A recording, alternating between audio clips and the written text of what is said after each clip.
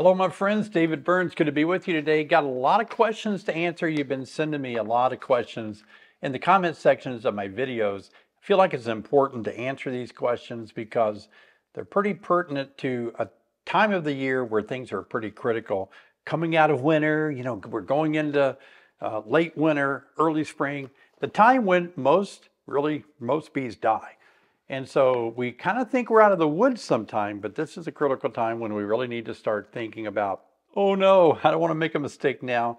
These questions that you've asked me are really good ones, and I want to get right into these questions. Well, I have two good questions from Brad. Brad says, David, which is your favorite pollen substitute? Also, when putting some out like you did, how far should you place it away from the hive? Grateful.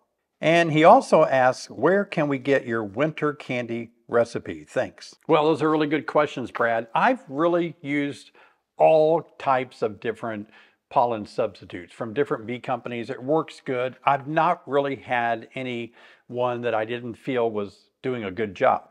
Now, I'm stuck on using Ultra Bee from Man Lake. That's what I've been using here at the last couple of years. And I do like that. But for years, I bought Brood Builder from Date Ant. It did a super job as well. And it seems like they're made for mixed up, and the contents of those are just right for bees. So some of you asked me, can you use some of the protein mix that we as humans consume and eat? And I really don't know the answer to that. I just play it safe, and I just get I know I get the ones that are just made for bees, and that does seem to do the trick. So now your next question was, how far away should you put it from your hives, like I showed in the video recently? For years, I've showed a video over and over in late winter of me pouring out some pollen powder out in the yard on top of a board, or a couple of days ago on top of a piece of carpet, because I learned a long time ago that this time of the year, bees really do need protein, and they get it through the pollen substitute powder. And I've also compared it, like in my last video, of sugar water versus the protein, and bees are really looking for protein right now. A lot of you see bees in your dog food. You might see bees in any kind of bird seed. Even some of you, including me, have seen bees in sawdust going through wood piles or sawdust piles. What are they doing? They're going after minerals and protein. So at this time of the year, that's why I love to give them what they're going after. And that's really crucial. Your other question, Brad, was about where do you find the recipe for our candy boards? They have always been on our website. And I've said this many times on my videos, honeybeesonline.com. And look under feeders, and then look up the Winter Be Kind. They're available. You can actually purchase the Winter Be Kinds. We've got those back in stock. But anyway, you can look under the product of the Winter Be Kind, the description, go all the way down to the bottom, and you will see the recipe that we recommend that you use. Wouldn't giving them pollen now stimulate brood rearing now, which would lead to swarming in the spring? I love this question. I'm glad you asked it.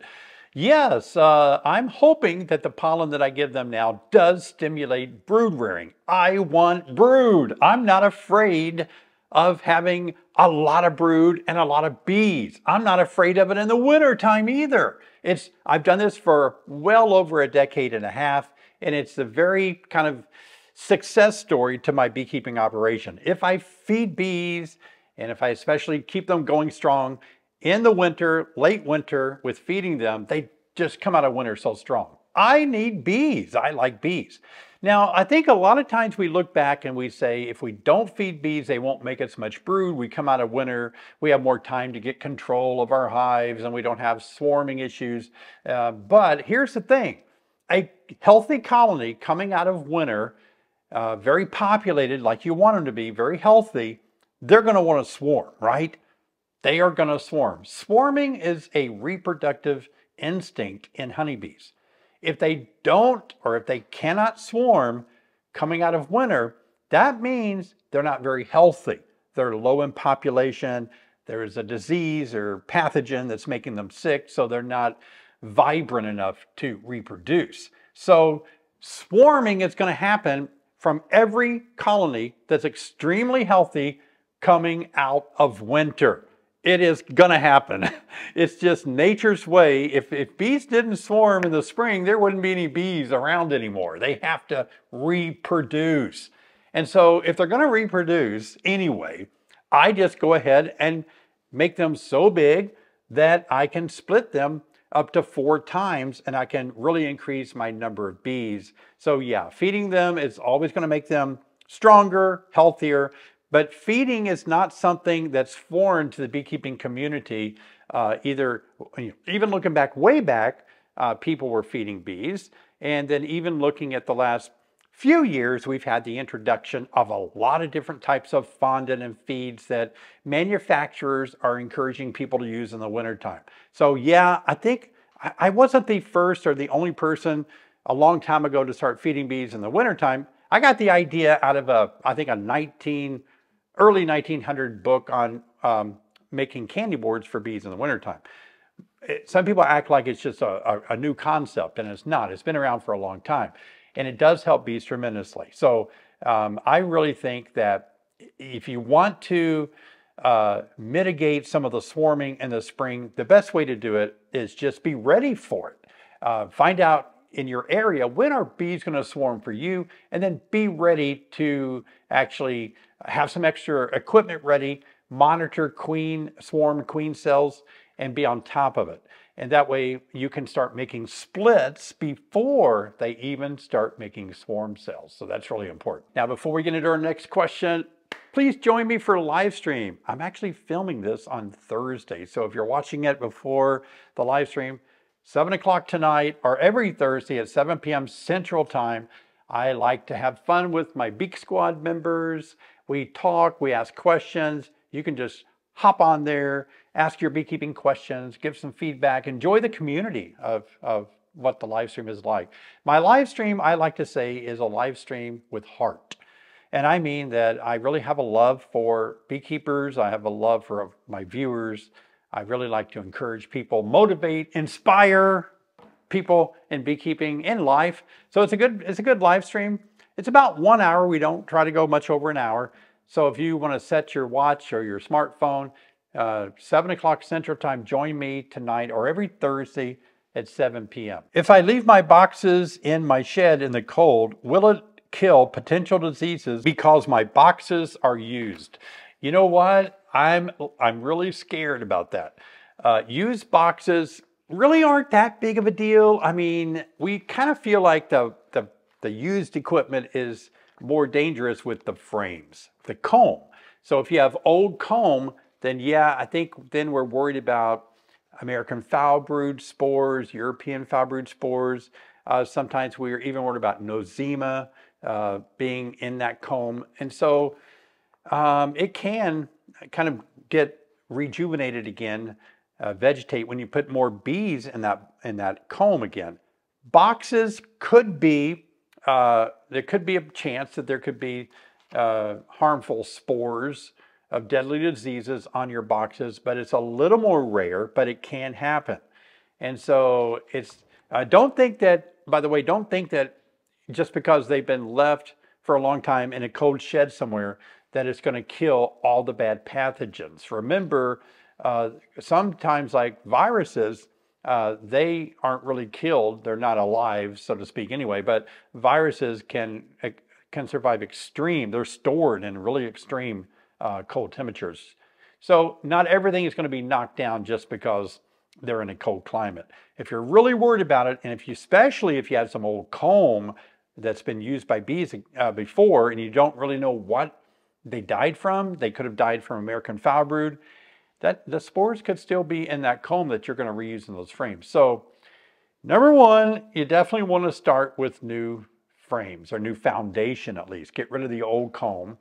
Unless you know for sure, like if your hive dies in the wintertime, last year they didn't have any problems, they didn't have any diseases, it's just they died from starvation, of course you can use those frames again.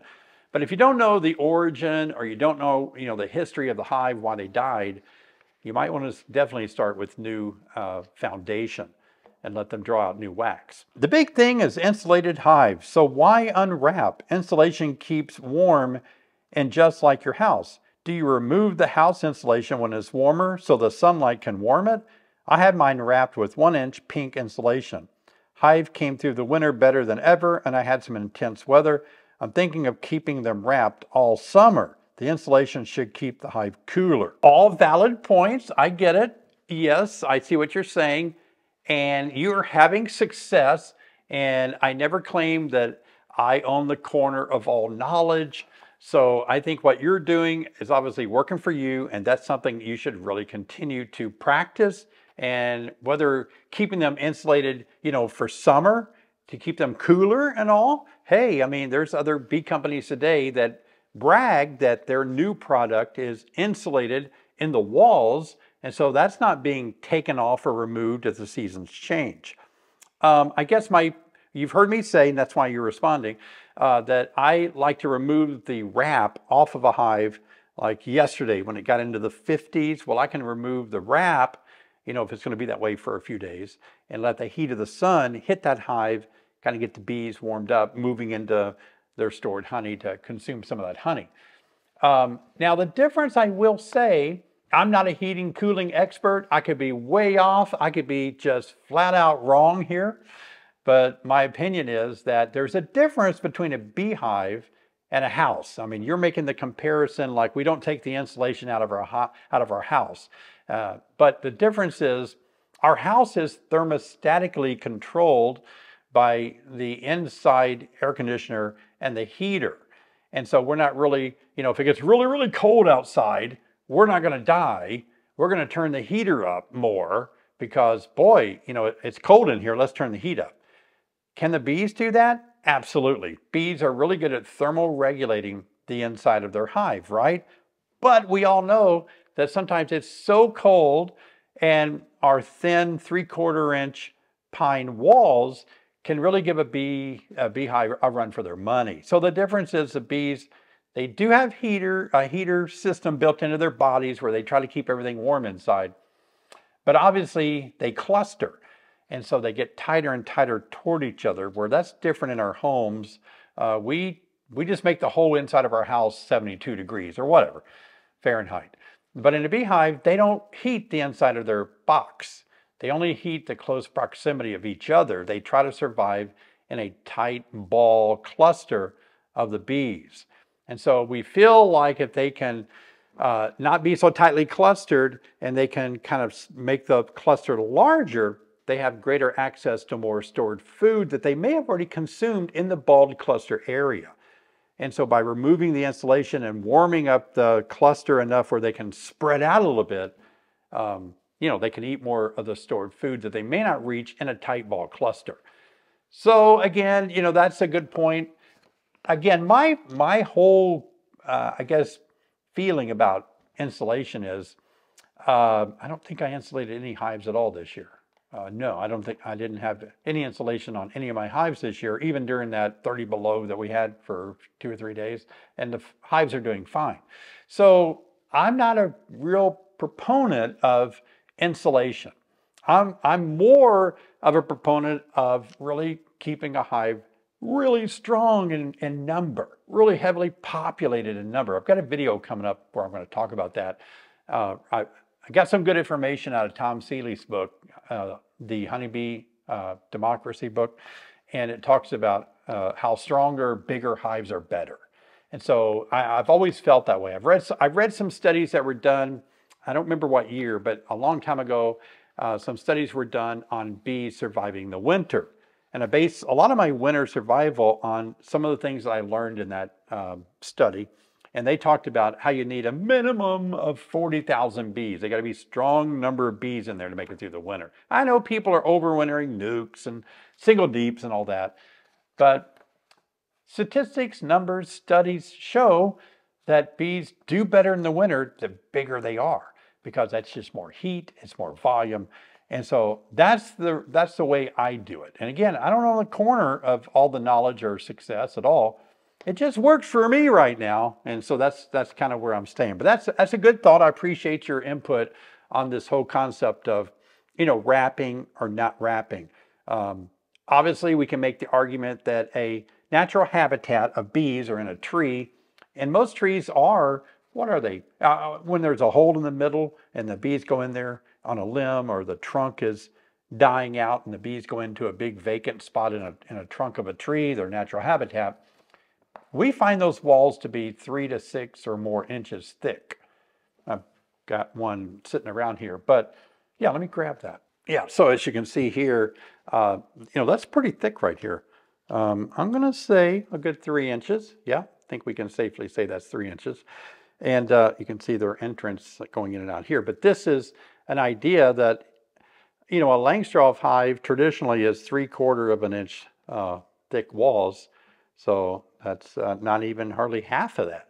So this could provide a more of a barrier. I'm not going to say insulation, but more of a barrier from the pounding cold, and give the bees a little bit more protection from cold. Now, before we get into the next question, let me encourage you guys to please subscribe. It means so much to me. I appreciate it. The subscribe button doesn't cost anything. It's just a way to help you know when another video comes out that I produce to help you be a better beekeeper. And it helps my channel out. Give me a thumbs up. I appreciate it so much. Subscribe, like. Now let's get back to the next question, which is, now that they are raising brood, would it be a good idea to do some kind of varroa treatment? That's a good question. As soon as bees start raising more brood, that means that they're going to be raising more varroa mites. Varroa mites, if you're new to beekeeping, are kind of new to the idea of the pest that we deal with. The varroa destructor mite, it really is a bad thing for bees. It really does kill off our bees. So we have to stay ahead of the game, keep our mite level down. And mites actually grow and reproduce in the capped cells of developing honeybees, on the pupae of developing bees. And so as soon as we start having more brood in late winter, that's when we start seeing the queen lay more eggs and produce more brood. Then we're fighting with the varroa mites starting to expand as the bees expand. Now that's true too with other things, like even small hive beetle can start laying some eggs a little bit as we get into spring, and beetle population will explode, varroa mite will explode. These are worse in more humid summertime, but they start growing rapidly as the bees do too. So that is a good point. And I've always said on my videos that even though I have a lot of winter bees and I make a lot of bees in the winter, I have to come out of winter and I have to go right after my mites pretty heavily. I'm doing some experiments this year. I've got several hives that I didn't treat at all last year. And so far they're still doing really well. I'm going to find it very interesting to come out of winter and do mite tests on these hives that I did no treatments on at all, to see if the mite levels grew much through winter. Even though these bees, I didn't feed them as much, because since I didn't really put a lot of care in keeping the mite levels down last year, I knew that if I fed them heavily all winter, that they would have more and more and more brood, and it would make the mite levels go up higher. So I probably cut my feed down by at least a half, just enough to keep them alive and not make heavy brood like on my other hives that had good mite count, so I fed them more. So I'm going to be finding that information out once it warms up and I can get in there and do mite tests. But yeah, you do have to start keeping after your mites right as soon as you can start doing inspections. If you can pull frames out 65 degrees Fahrenheit or more, then that means you can start doing a mite test. And then once you get those numbers, you can decide, do I need to treat? Did you lose any bees in your beginning of beekeeping? From 2.5 years, I lose 3 colonies one by one, and now I ordered 2 colonies or packages of carniolan. Hope this time I will get some success. Thank you for your videos. For us newcomers, I watch many others keep beekeeping videos from last year or more. I only watch your videos. Thanks. Well, thank you. That's awful nice of you to say. All right, let me just put out a few things about your comment there. The type of bee, you mentioned you're getting a carniolan and you hope that helps you. And the carniolan is kind of known for overwintering better because they don't raise as much brood until a pollen flow starts. That's the opposite of what I want. I used to do that. I used to run carniolans. I used to run the darker gray bees like Russians and carniolans and such, testing better ways to overwinter. But then I realized it wasn't so much about the type of queen, but it was more about the type of beekeeper I am. It's more about my management and what am I doing wrong? And so it just became apparent that I need to do better with varroa mite treatments. I need to do better about nutrition, and I need to make sure that my queen is a very prolific, well-laying queen going into winter. So I started replacing my queens once a year and all that. So it wasn't really, I didn't really find any success, and believe me, I chased it. Carefully, I chased it. I couldn't find success in the perfect queen. I even bought people's queens that made queens, and they actually said this queen is better in the winter, this queen is better with mites, and this queen is better at making honey. I tried them all and I didn't see any difference at all. I'm sorry, I didn't. And so for me, I just decided, okay, it's the management of the beekeeper that really works alongside of a really good laying queen, really good nutrition, healthy colony, keeping brood diseases down. And so I would just challenge you to realize you really need to start looking at your notes, looking at your habits of beekeeping, and see if you can figure out what is it that might be leading to my bees dying like they do every winter. Am I feeding them enough in the fall to raise bees of winter physiology? And that's, it takes a massive amount of sugar water for me to feed my bees 1-to-1 with protein powder mixed in, pollen substitute mixed in, to that sugar water to get my bees to keep laying bees of winter physiology all through fall. Those bees live 4 to 8 months. So that's as simple as that for getting bees through the winter. But you got to have a good laying queen to support, you feeding them more. She's got to be able to lay. And then you got to make sure that bees don't have viruses from mites. And if you can conquer those two and not just do it, but you've got to evaluate it. Is my feeding all this food to my bees in the fall? Do I see sheets and sheets of brood? You have to go in there and look for it. And I say you have to find 4 to 6 sheets of brood in October for me in Illinois in my fall. And if I see that, then I know that I have approximately 4 to 7,000 bees on each deep frame. And so you can multiply that out. And that's the numbers that I need to get me through winter, 40,000 plus or more.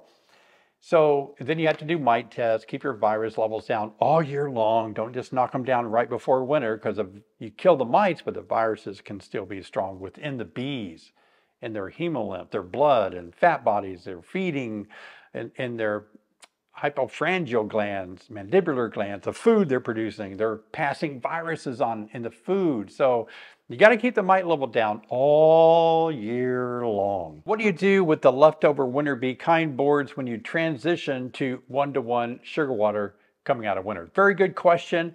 The best thing I do is I just take them off when it's time to put my top feeders on, my Burns feeding boards on, and 1-to-1 sugar water from the top. Now, the board itself, if it still has candy in it, that's fine with me. I'll go ahead and take it off, tap it on the hive so the bees fall off, some of the candy may fall off, and then I will do one of two things. I will just knock off the excess candy that's on there and save my boards to be able to put more candy in them next year. Or I've been known to actually spray them with a water hose, dilute the candy down if it doesn't kind of come off very nicely. Or sometimes I just leave the candy on there and pour new candy on it next winter. In my last video, I showed bees eating a lot of pollen that I put out in the yard. And the question is, how far from the hives is the pollen? It's a protein substitute. So in this case, I have about 20 hives really farther away on the property that are my YouTube studio hives. And then here, I never got around to moving 2 hives, and it's just easier for me to film without having to go in the cold way down there. So these 2 hives here, they're the closest to where I'm putting this pollen that's out in the yard. They are about 15 feet, maybe 15 yards. They're about 15 yards from my hives. And I assume that a lot of my bees down there are flying down here as well, because it looks like more bees than just from 2 hives. So you don't want to induce robbing anytime you're feeding bees anything. Don't put the feed too close to a hive or they'll be attracted to it. So you got to be careful about that. But I would say to play it safe, you have to get it within probably no closer than 15, 20 yards in this time of the year. Now in the fall, you want it really far away because bees are going crazy trying to find anything. The weather's still nice, everybody's foraging. Then in the fall, when you feed bees, keep them, 25, 100 yards away from your hives when you feed them. Just don't want to create any robbing scenarios. Another question is, will you need to add a new queen when you make a split? So a lot of you are hitting, if you live in the south where it's warming up nicely, you see some dandelions already, you might be wanting to make some splits before they swarm. And so do you need a queen? Do you need a new queen? Yes and no. So very quickly, if you make a split, you pull out 4 or 5 frames from a strong colony that overwintered, and you want to make a split, a new hive out of those 4 or 5 frames, I like to take the old queen over there, put her over there, and that way this hive feels like they swarm because they have to raise a new queen. Now, sometimes I have been known to just let them raise a queen because it's a very strong colony. They do want to swarm, and the thing is, by moving the queen out, they can't swarm. But it's going to take them 30 days to have the queen, a new queen, get mated, start laying and all that. But then when they get that queen and she's new and she starts laying eggs, they're going to go right back to want to swarm. So it doesn't solve the swarm problem, it only postpones it for about a month. So you're going to have to keep doing that if you want to make another split in 30 days, you could try that. But eventually you're going to have to use that time to manipulate these frames back at the big hive that overwintered so that you can control the swarm using a dim array method, which I have a video on. You can use different techniques, but that's the key. A new queen, good question, a new queen's always going to get the brood picked up and laying faster. So you can buy a new queen or have a queen ready. So when you make that split, wait 24 hours in the old hive that you took the queen out of, put the new queen in there that you just bought, she's mated, and after you've taken, that, been 24 hours, they get the idea they need a queen. Introduce a new one behind some candy in a cage, and then she's going to start laying within a few days. And so you don't lose much downtime when it comes to brood. So it's kind of like what you're wanting to do, right? In my case, I use that 30 days letting them raise a queen to help me control the mites. Mites reproduce in capped cells of developing pupae. So if I can have a break in the brood in the spring from that overwintered colony that was so robust and so populated, then that 30 days is going to help me get a little bit better handle on my mites without using a lot of chemicals and treatments. So that works for me. Oh, when I first started beekeeping, did I lose bees? Absolutely. Doesn't everybody lose bees when they first start? I mean, probably some people don't. If you take a lot of classes and if you follow the important steps of beekeeping and stay really true to the things that help your bees survive, then you may not lose any bees your first year. But I would say most beekeepers really do struggle with keeping bees alive. Now, I know that in the US, we are looking at a very different climate from very deep southern states to very far northern states. The climate is just crazy different, right? And I live kind of like in the middle of the US. So I live like most, say half the beekeepers, live where I live in north, and half the beekeepers live where I live in south, the further south, right? And I'm still amazed because a lot of people in Illinois, I shouldn't say a lot, but some beekeepers I know in Illinois move their hives south for the winter. They move their hives somewhere in like Mississippi, like halfway down to the middle of Mississippi to overwinter down there. They're just trying to get them out of the harsh prairie land, harsh winds of Illinois, so they'll move. They won't even go further south. They won't even go in the deep south, but they're just getting further south, right? Just to survive the winter. And so I get it. I've lost bees in the wintertime. Yeah, when I first started, remember, I've made a lot of videos showing you guys or telling you guys that my winter techniques came because I kept losing hives in the wintertime. They would come out of winter wet and dead and starved. And so I developed a lot of strategies to prevent that. I've given a lot of talks on that technique that I spent years developing, getting bees through the winter. By the way, talking about talks, I've got a lot of speaking engagements coming up. I've already spoken 6 times in 6 weeks in 2024. That's crazy. And then I want you guys to consider coming to Nevada. I'm going to be speaking at the Nevada State Conference outside of Reno next week, actually. So it's still time for you to register. I checked their website before I made this video, and I saw that they're still taking registration. So if you want to just spend some time out, a couple of days in Reno, or it's outside of Reno, fly out there, drive out there if you live close by. And it is by far the most enjoyable. I spoke there last year. It is one of the most enjoyable conferences and people that I've ever been with. The food is great. The atmosphere is just wonderful. You gotta come to this conference. I mean, they got some really great speakers. Look at these speakers right here that they have, well-known speakers that you're familiar with if you've been watching anything to do with beekeeping. And I really liked Debbie Gilmore that puts this on and works so hard to make this a success.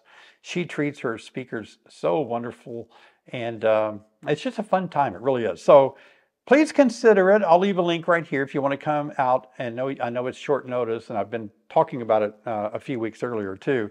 It's a fun time, but I've got that engagement coming up next week. And then I've got a lot of other speaking engagements that I've already solidified as well. I come home from that, and then I go right into another conference the next week after that here in Illinois, and pretty full schedule on speaking. So if any of you are looking to get me as a speaker this year, my calendar is rapidly filling up. I do a lot of Zoom meetings for your clubs, so consider that. Just email right here, send an email to this address, and let them know that you're interested in having me as a speaker, and they'll get in touch with me. One last question. Does the queen rearing course have any printable? I'm such a paper girl. Good question. We actually have, with all of our online courses, they do come with a worksheet. So you can hold those in front of you, read them as you're watching my videos of me teaching you, and you can actually fill in blanks on that worksheet and have those worksheets available when you're done. So they do come with worksheets. Now, specifically about the queen rearing course, Dr. John Zawislak and I did actually produce a nice booklet. I don't think I have one close by here. Actually, I do. Here's one. Yep. Yeah, so we actually produced this booklet and got good pictures in it. And this is available free online as a downloadable PDF. I'll try to leave a link in the description below, or you can buy this on our website. The printable copy, just covering the cost of having this color printed is, expensive, but I think you can get this book. Don't quote me. I don't know my website that well, but maybe $10 or something like that. You can get the printable. We can ship that to you. But this is probably what you are looking for, something that you can go by. In fact, my queen rearing course online is pretty much based on this material that Dr. John Zawislak and I put together. So I am going to have some of these I'm going to bring some out to Nevada too. So this is something I think that would be good for the paper girl when you're taking your queen course. Now, if you're feeding your bees this winter and you're worried about it warming up, and what do you do with your candy board feeder, your winter be kind on there, your fondant or something, is it going to melt down? I just made a good video for you on winter meltdown. I'll see you guys over there.